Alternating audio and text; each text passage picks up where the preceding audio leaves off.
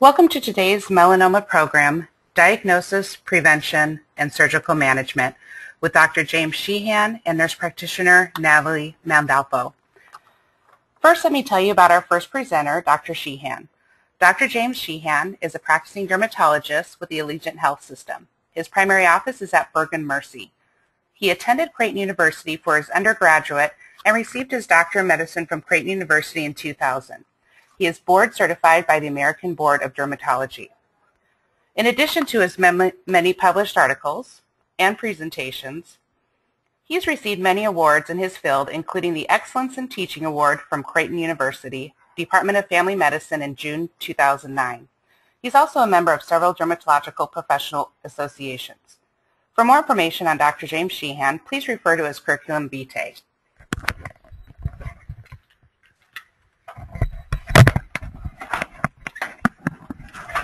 All right, thank you, Teresa. And my good voice is okay. All right, so we'll get started. I thank you for having me in for the talk today, and I'm going to be presenting on melanoma. We're going to look at several aspects, including diagnosis, prevention, and surgical management. As my disclosures, I have no conflicts of interest and will not be discussing any off-label usages of medications in this talk. For objectives, as you can tell from the title, we're going to improve your ability to identify lesions that you'd find suspicious for melanoma on yourself and on patients. I want you to understand surgical management techniques for both atypical nevi, that's irregular moles, and melanoma. And we're going to implement screening and prevention strategies for this skin cancer based on its risk factors and causes. Some basic background it's important to have whenever we talk about any disease in the skin, and that are the layers of the skin. And there are three main layers. They're referred to as the epidermis. That's the very top layer of the skin. The dermis is the cushion upon which the epidermis sits. And finally, we have the subcutaneous tissue, formerly known as the hypodermis. Melanoma and malignant melanoma, I want to point out, are terms that are synonymous. And most frequently in the literature nowadays, we leave out the malignant before the name because all melanoma essentially is malignant, so that's understood. And the term nevus I will be using throughout the talk, it means the same thing as mole. To a layperson, we use the term mole, but in the medical lexicon, we use the term nevus. The other thing to bear in mind is, what is cancer? And some of you may already know this, and it may seem rudimentary and simple, but I'd like to use this when I teach students and also explain things to patients. Cancer essentially is a cell that has escaped normal control. Our normal cells will divide when we need them to divide and then rest and no longer to divide when we don't need them to do that. Cancer cells will divide uncontrollably and thereby replicate and grow and damage surrounding tissues. Now, the three most common types of skin cancer. Basal cell carcinoma is by and large the most common, then squamous cell, and melanoma is the third most common, and that's of course the one that we're going to focus on today. Basal cell and squamous cells, being the most common cancers, account for more than 3 million cases per year in the United States. This is more than breast, lung, prostate, and colon combined. Annual cost to treat these is nearly $3 billion. Melanoma, though it's less common, can be much more devastating, as you'll see. Now, historically, on this, I want to give you a little background. It was in 1820 that Norris, pictured here, and of course not Chuck Norris, I don't have a picture of the original Dr. Norris, but he gave the first English language description of melanoma in the skin. And it wasn't until 150 years later that this was further refined. And again, no pictures of these guys, but you can use your imagination. Clark, Mim, and Breslow in the 1970s defined staging of melanoma partially based on depth of invasion.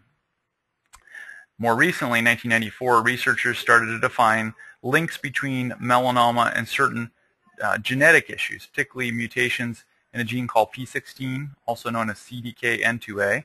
This is a cell cycle regulatory gene, so it helps control proliferation of cells, stopping the proliferation when necessary and allowing it to progress when also necessary. In the case of melanoma, if this is mutated, cells replicate or proliferate uncontrollably. Now, this same gene, which is on chromosome 9, has been linked to familial melanoma syndrome, which is also associated with pancreatic carcinoma. Now, more recently, in this century, Davies and colleagues identified mutations in the BRAF gene and suggested this as a target for therapy, and this will come up later in the talk. It's been, in some ways, revolutionary for what we can do for metastatic melanoma. Now, as the third most common cancer, it accounts for about 3% of all cancers from the skin. It arises from the melanocytes. Those are pigment cells in the skin. Though we see it most frequently in those with light skin coloring, patients with any skin type, even African American, can develop melanoma. What's the prevalence? Well, 2011, that's the most recent data I have, there were over 100,000 new cases of melanoma in the United States. In my own practice, I will generally diagnose 3 to 5 cases per week, which is extremely high. This is more than I've ever seen in practice, and I've been treating skin disease for more than 10 years. Interestingly, it is the most common cancer for patients in the age group of 25 to 29, and rationale behind that is these patients are getting less frequently things like breast cancer and colon cancer and prostate cancer, so the rate of melanoma compared to those others is much higher, but it is the most common cancer in patients in that age group. The number of new cases per year has been increasing rapidly. When you look at everyone in this country, the rate of developing melanoma in your lifetime is around 1 in 32. The incidence, in fact, is increasing more quickly than any of the other 7 most common cancers. Now, the graph at the right is somewhat outdated here, but you can see how those numbers have dramatically gone up since the 1950s. In women less than 39 years of age, it is the second most common cancer, only more frequented by breast cancer. And patients who have a history of one melanoma, interestingly, are 9 times more likely to develop another second primary melanoma. I've had 2 of my own patients in the last week where I've treated, in some cases, their third or fourth and fifth melanomas in the same individual. Well, how do we identify melanoma? Fortunately, usually stands out, usually pops out from the skin. It's often brown or black in color. When you look at the most common areas in the skin, you can develop melanoma anywhere on your skin. You can even develop it sometimes in internal organs, though that's much less common, or inside the mouth or inside the vaginal area in a woman. But in men, the most common area is the torso, particularly the back, and in women it is the legs, though we certainly see melanoma on the backs of women and on the legs of men. Now, when we're trying to identify melanoma, and one is pictured here at the right, we use the A through E rule. A stands for asymmetry, B is border irregularity, C is color, D is diameter, and E is evolution, or change in a pigmented spot over time. So A asymmetry, draw a line down the center in any direction. The 2 sides should match up. If not, there's asymmetry. B is borders. We like them to be smooth. Here you can see jagged borders almost like a cloud. That is irregular. We don't like to see that. C is color. More than one color in a pigmented spot is abnormal. And D is diameter. We're looking for things larger than pencil eraser size. E I don't show on this graphic, but that's certainly the evolution. And generally, a pigmented spot that violates 2 or more of these rules is something that we're going to consider biopsying or removing. Tools that we use in the clinic. There are some other ones which are starting to gain favor, but they're not commonly used at this time. But most frequently, what I use on a day-to-day basis is called a derm light or a skin surface microscope. And this is an extremely bright medical instrument, costs nearly $1,000, and it uses very, very bright LED lights to allow me to identify subsurface structures and examine them. And that frequently can help us decide to or not to potentially remove something of concern. Now, shown at the bottom right is what's called a Woods lamp. It's a ultraviolet light, and I'll show you later in this talk how we use that. It's not used much in the way for diagnosis, but rather in helping us determine surgical margins. Now, one exception to that A through E rule, 2 exceptions I should say, are nodular melanoma and amelanotic melanoma. Amelanotic, as you may be able to guess, means lacks pigmentation, and I will show you pictures of both of these later in the talk. Nodular means a lump or nodule in the skin, and these often are quite uniform. They may be very dark black in color, but otherwise they may not break the other rules except for perhaps evolution. Now, at times, we'll have patients come in who have dozens, tens of dozens, or even thousands of moles potentially.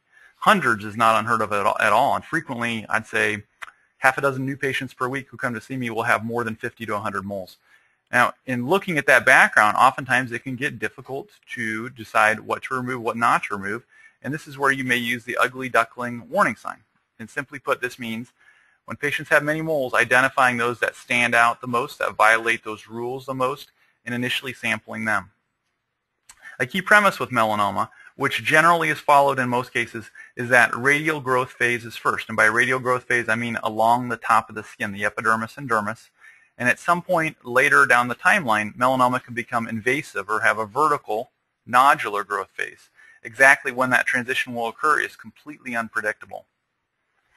Now, there are four major clinical subtypes of melanoma: lentigo maligna, superficial spreading, acrolentiginous, which means on the palms or soles, and this is particularly common in dark-skinned individuals, and nodular melanoma. And I'll show you pictures of each of these. They really don't have much clinical relevance. When it comes to melanoma, the most important factor we're going to look at when looking at that primary spot in the skin is its depth. This is a woman I saw more than 10 years ago who was 97 years of age, and she'd had this spot on her skin for many, many years. And this is an example of what's called lentigo maligna. Now, lentigo maligna, to a great extent, has been replaced by the phraseology melanoma in situ. And basically, this means a melanoma that is confined just to the very top layer of the skin. That's the epidermis. Fortunately, most melanomas we identify, diagnose, and treat are at this stage, and they are quite curable. But at any point in time, as I mentioned, they can develop that vertical growth phase. Here's another elderly individual with another melanoma in situ, or lentigo maligna. These are most frequently encountered on the head and neck region, particularly in the elderly, though I've seen some young individuals with them as well.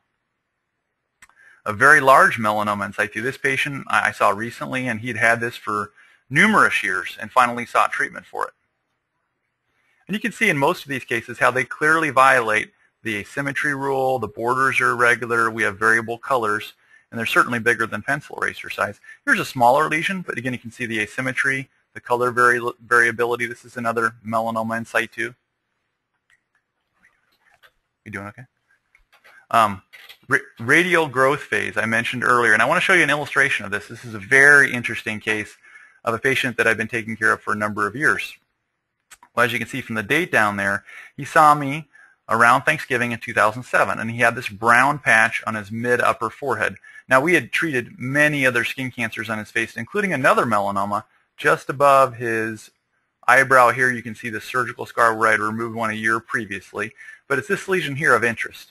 At that time, we identified it. I took a biopsy and proved that it was an in situ stage 0 early melanoma. The patient was fed up with having to be treated for these over and over and refused treatment at that time, understanding that progression was possible. There's the date there again. And here we have 3 years later, 2010, around the same date, and you can see how this lesion is dramatically expanded, but it's still in that radial growth phase. Now, at this point, he actually opted for treatment, and we were able to successfully remove this for him at that time. Here's another early stage 0 melanoma on the back of a male patient I saw. You can see how large that is. It's over 2 centimeters in size. This is a 42-year-old woman. She's got a 2-year-old little boy, little toddler at home, works at a hospital where I do clinics, and she'd had this for 7 years in the back of her leg. And this is the back behind her knee. And it was quite large. Fortunately, it was also stage 0, or melanoma in situ.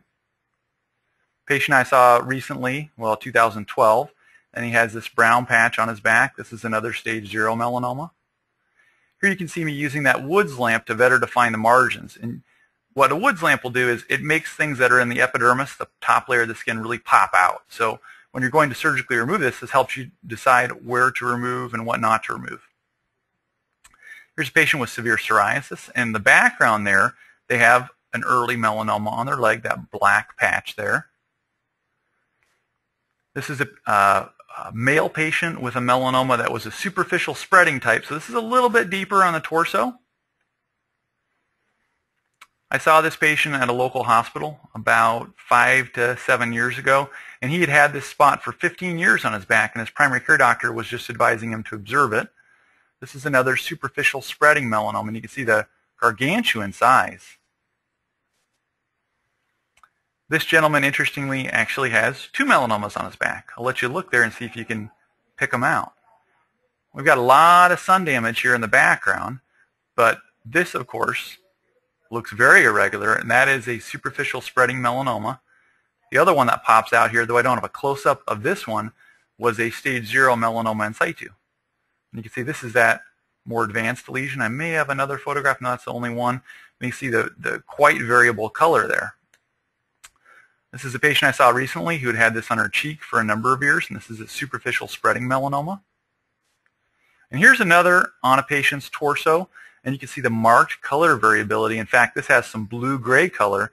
Sometimes that's referred to as a blue-gray veil, and that is quite indicative of a melanoma. Speaking of the blue-gray veil, this is a gentleman I saw in his 80s who had this on his arm for many years. And when we use that dermalite instrument, that skin surface microscope that I mentioned to you, I actually have a picture that I took through the instrument. And here in the center of this lesion, you can see again that blue-gray veil, that kind of blue-gray coloration. And again, that's quite indicative. It makes you very, very highly suspicious that you're dealing with a melanoma. This is a woman I saw in her 80s who has another melanoma on her back. You see the very marked color variability, including the purple-blue color there. This is an 85-year-old male who is a retired realtor, spent a number of years outdoors, and he thought he simply had a bruise-like patch on his arm. And this, in fact, is an early melanoma that has developed a nodular or vertical component within its center that ended up being quite deep. In addition to being nodular, this component is amelanotic. You see how it's pink there? And you can imagine if you didn't have this background and just had that part, diagnosis would be more challenging, or coming up with a suspicion to do a biopsy would be more challenging. This patient was 55 years of age and had this patch for a number of years and only saw me once this component had developed, and this unfortunately is also invasive melanoma. This was about 2 millimeters in depth, and the background was simply in the epidermis or melanoma in situ. And next I'll show you a vertical growth phase illustration of one of my patients. This is an individual who is nearly 100 years of age, had this for an uncertain period of time on her foot, and at the time, though we diagnosed her, did not wish to have treatment for it, understanding that progression was highly likely. Well, 2 years later, you can see what this has done. It's become a nodular melanoma. This is a Hispanic individual I saw about 10 years ago with a melanoma under his toenail, and quite classically, when you see this, you might think, oh, it's just bleeding under the nail, but if the pigmentation spreads out to what we call the nail folds, that's called Hutchinson's sign, and it makes you quite suspicious that you're dealing with a melanoma there as well. Here's a melanoma under the nail, and this one, in fact, was amelanotic. This is in an individual in their 40s, and unfortunately, this one misdiagnosed by another physician for a long period of time to the point that it had become much more advanced. And there you can see it protruding up from the nail bed from the side. So what's the problem with melanoma? Well, biggest problem is invasion and destruction of surrounding tissues, and as well as that, metastasis, which means spread to other organs. And that may occur in up to 20% of patients who have this. The risk factors that make individuals more likely to develop melanoma include having multiple moles, especially more than 50 to 100 moles, and if those moles are unusual in appearance. A family history of melanoma increases risk, or a family history of atypical moles or nevi increases risk. Having light skin coloring, individuals who sunburn easily and tan more poorly. Certain very large birthmarks can increase risk for melanoma within the birthmark itself, and living close to equatorial regions. Now there are in some cases precursor spots for melanoma. About 50% of melanomas will rise on their own. The other 50% will rise from a precursor spot, and these are referred to as atypical nevi. Now, when explaining these to melanoma, to patients, I do not like to use the term precancerous moles. I think that's a misnomer. I explain to them that they're not melanoma, but they're in this somewhat gray zone. You have normal moles, you have melanoma, and then you have these which lie between. When the pathologist looks at them, they'll grade them microscopically in terms of their degree of irregular features on a scale from mild, moderate to severe. This is an example of an atypical nevus. You can see it's larger than pencil eraser size, got some color variability and irregular borders. And here's another one, not quite as dramatically atypical or irregular, but again, it's a rule breaker. A troubling area is the back of the ears. I always make an effort to inspect the back of most of my patients' ears at least once, because this is where things can advance without the patient's knowledge. And this was an individual been seeing me for a number of years and all of a sudden has this new spot, which is an atypical mole, atypical nevus there. Now, there are alternative pigmented lesions that you may encounter that can mimic melanoma, and I don't go into detail on this, but down here is what we call a pigmented basal cell carcinoma. This picture I showed you earlier in the talk, and it in fact is a melanoma. Here we have a precancer spot called a pigmented actinic keratosis. This is a birthmark called a café au lait macule, quite common and completely harmless. The most common growth we see in dermatology is called seborrheic keratosis, and these are brown, rough, and flaky. In a given day of practice, I will see at least a few thousand of them. Here's a completely normal, innocuous nevus or mole, and this is called a dermatofibroma. It's a firm, scar-like growth that often arises after a minor injury like a mosquito bite. Well, how do we stage melanoma? I'm not going to go into a lot of detail on this. In fact, whenever I stage patients, I often pull out my little card because it is complex. And I'll also get into prognosis. We use, as with all cancers, the TNM system. T stands for tumor, and that is, for the most part, that will reflect the depth of the melanoma, for all the way from a T0, or sorry, I should TIS, which means melanoma in situ, just confined to the top layer of the skin, to a T4, which is more than 4 millimeters in depth. And it also will reflect whether or not the melanoma has what's called a high mitotic rate, which means it's very active in terms of proliferation, and whether or not it is ulcerated or the overlying skin is broken down. N refers, of course, to the lymph node status, whether or not lymph nodes are involved, and M has to do with metastasis, or whether or not distant organ involvement is present. Once we have the data from each of those lines, we'll plug them into our equation here, and that can give us the patient's stage. It goes all the way from stage 0, which is simply in situ melanoma that is only confined to the top layer of the skin, to, of course, stage 4, which is any melanoma that is metastasized or spread to a distant organ. When we look at prognosis lines, this is old data, and in fact is changing, but this will show you overall prognosis over time, and particularly patients with stage 4 melanoma do have a poor prognosis. The interesting thing is there have been some revolutionary changes in this just the last few years, and that has to do with the new chemotherapy drugs regarding the BRAF inhibitors. I think Natalie later will talk a little more about that, so I won't steal her thunder. But I don't have new survival curves. However, especially for stage 3 and stage 4, those I think are changing substantially. Causes for melanoma. What the main cause is, we talked about family history and that, and we'll get back into that. But we know sunlight has a major role, especially for the two more common skin cancers, basal cell and squamous cell. But sunlight has a role, especially for melanoma that arises in sun-exposed areas. The head and neck, I mentioned that melanoma in situ or lentigo maligna, which occurs more commonly in the elderly. And of course, that's the case because they've had more sun exposure than, say, someone who's 18 years of age. To show sun damage, sometimes we can clinically see that. Sometimes we can use that Woods lamp, and that'll highlight or bring out freckling in sun-exposed areas, which are indicative of the damage due to ultraviolet light exposure. So I mentioned already, people with light skin color who tan poorly and burn easily are especially at risk from ultraviolet light. Sunlight, of course, is the major source of this, but we know, of course, tanning beds have a role.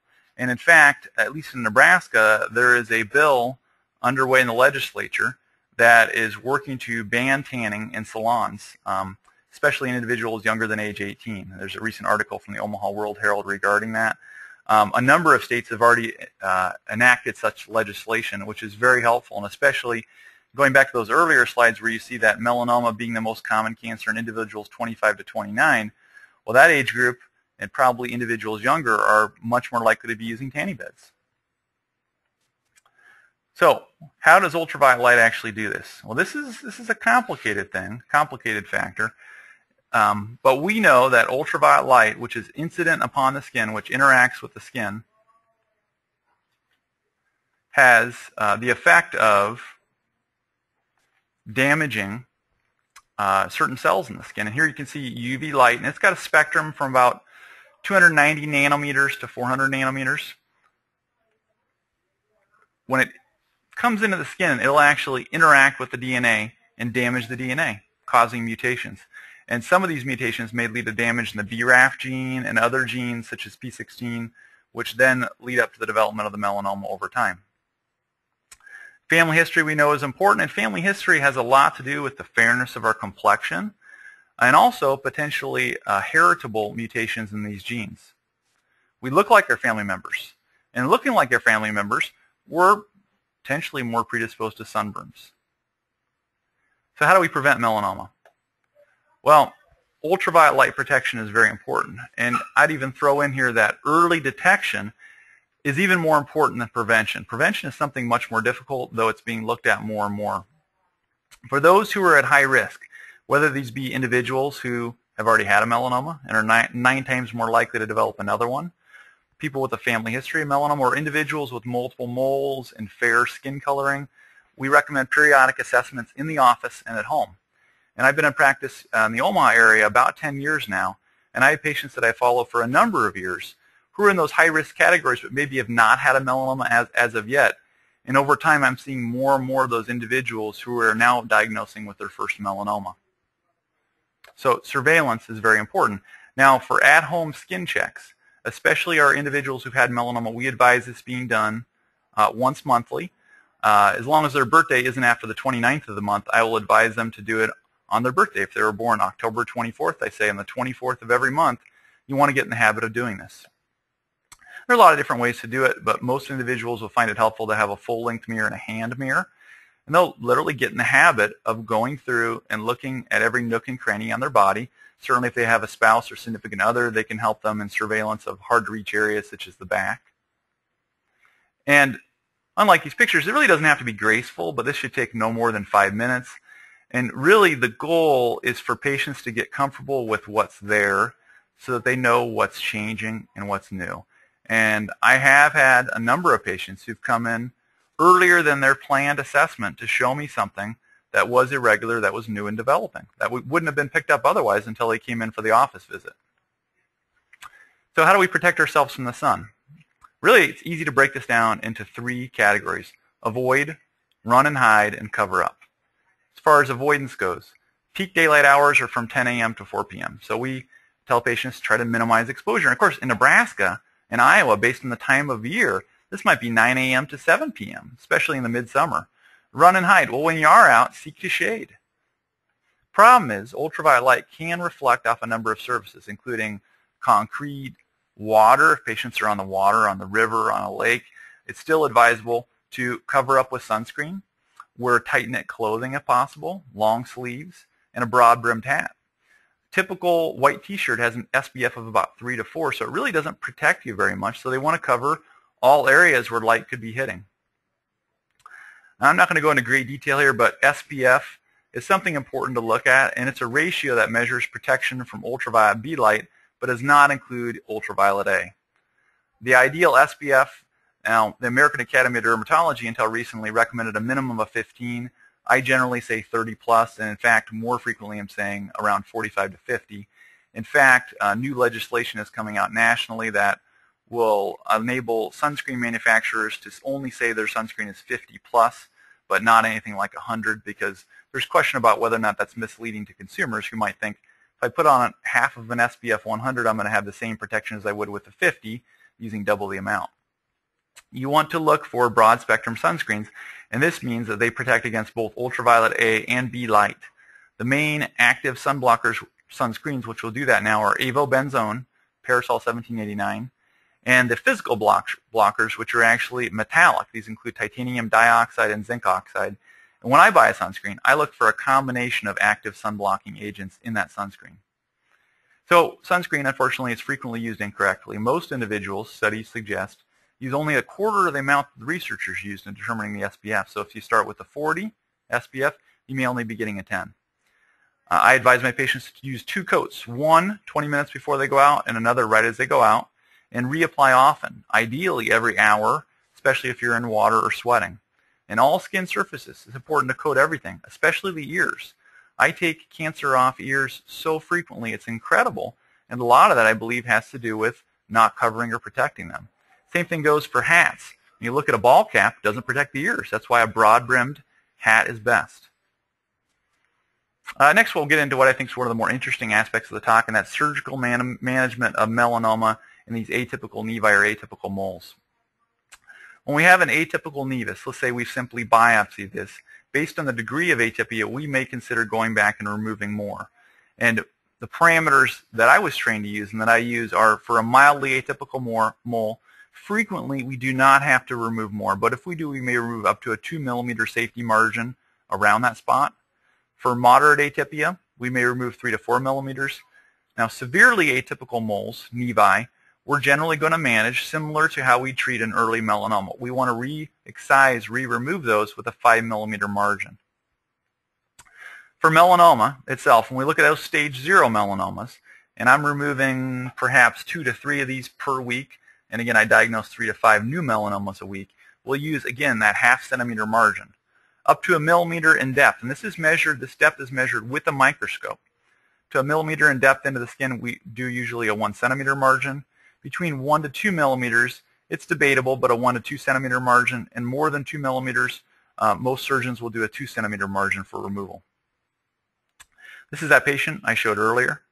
And here, because we didn't even have a diagnosis yet, we excised this primarily with a very narrow margin initially. This came back as in stage 0, melanoma in situ, so we subsequently re-excised to bring us up to that standard of care with a 5 millimeter margin. This is a patient that my PA, Amy Robinson, saw in clinic. She had a suspicious pigmented lesion here on her right temple. A biopsy's already been done. You can see where it's pink there and the biopsy is healing. This came back as a melanoma in situ. Well, the problem here is to take a 5 millimeter margin around this and close it's much more challenging. So in some of these cases, a more complex closure will be necessary. And in this case, again, we used a Woods lamp. I will use this in virtually all the cases of melanoma in situ that I remove, because at times you'll really see where that melanoma pops out and covers a much larger surface area. This one stayed, for the most part, within the confines of what you could see. If you look at the picture before versus picture after, you can really see how it pops out there. And as I have the lights off in the room, in the surgical suite, and have the Woods lamp on, I will then mark out with my surgical marking instrument exactly where I see the boundaries on this. Once that's done, and there are the boundaries drawn, I will mark out a 5 millimeter safety margin in all directions. Now, you can see that requires me to remove the majority of this patient's temple. To achieve a closure, at times we may simply stitch, we may do skin flaps or a skin graft, or in some cases allow the areas to heal on their own. Here I've designed what's called a bilateral rotation flap. I'm going to make arcing incisions above and below and bring those pieces of skin into place. And I'll show you this step by step as we do the procedure. Here we are removing the melanoma itself, cutting around it, and this is what will go back to the pathologist so that they can demonstrate that we have clear margins and a thorough removal. Generally, especially for facial melanomas, we will mark out hash marks for orientation for the pathology group. You can see a double hash mark here at 3 o'clock, a single hash mark at 12 o'clock, and we make note to the pathologist on the pathology report. This is a specimen that's been removed and is ready to go to the pathology lab. Then going back to the patient, we have to achieve our closure. So here you can see me incising those flap lines, loosening up the skin, lifting up those flaps so that we can bring them into place. More of the same there. This is generally done under local anesthesia. Of course, general anesthesia, there are certain risks with that. I will take patients to the operating room in some cases, but if we can do this in the clinic, we prefer that with local anesthetic because it's much safer for the patient and also much less expensive. There we are, loosening up the skin. At this point, those two flaps of skin are completely mobilized. Now, you have to kind of use your imagination here, but at this point, I'm going to be rotating these together. This is also referred to as an O to Z closure, and you can see why. This would be the O, the primary defect where we've removed melanoma, is somewhat circular, and here's the Z as we're bringing it together and stitching it together. Initially, we'll do deep suturing down below the surface of the skin. There we have that Z, or somewhat of an S shape. And there it's been closed up completely. And though patients will usually have a substantial amount of postoperative edema or swelling around their eye for a few days, these usually heal extremely well. In fact, in some cases for surgical scar revision in patients who have unsightly scar, we will do what's called a Z-plasty, which is a similar type of procedure to somewhat hide the lines of that previous scar. Now, a procedure that I do not do is called a sentinel lymph node biopsy. And to determine prognosis on patients, most commonly we're going to rely upon the pathology, but if we have a deep melanoma that's more than 1 millimeter in deep, and again that's the measurement that's determined microscopically, or melanoma that has a very high mitotic rate, or is ulcerated, has breakdown of the overlying skin, we will consider sending a patient for this test. Again, it's called a sentinel lymph node biopsy. And in this case, a specialist, generally a surgical pathologist or general surgeon, will identify that primary melanoma site, and you can see here's an example here, and around that primary melanoma site they will inject a blue dye in a radiotracer, and that can be traced down to where the first lymph nodes are that drain that area. And you can see to the left of that picture where a lymph node has been identified and is being removed. Here's the melanoma coming out. And of course, this will then go for pathologic testing. And the point of this is for us to determine, has that melanoma already spread to lymph nodes? If there's lymph node involvement, immediately this will be staged up to being a stage 3 melanoma. And if that's the case, it may lead us to follow a patient more aggressively over time, or perhaps even recommend chemotherapeutic options. Or additionally, in some cases, complete lymph node removal from that area, called lymphadenectomy or lymph node dissection, will be performed by the general surgeon. So with that, I'll conclude. I hope you enjoyed my talk. We covered a lot today, and I would be happy to take any emails. Teresa will put my email up for grabs if anyone wants to shoot me an email. Have a great day.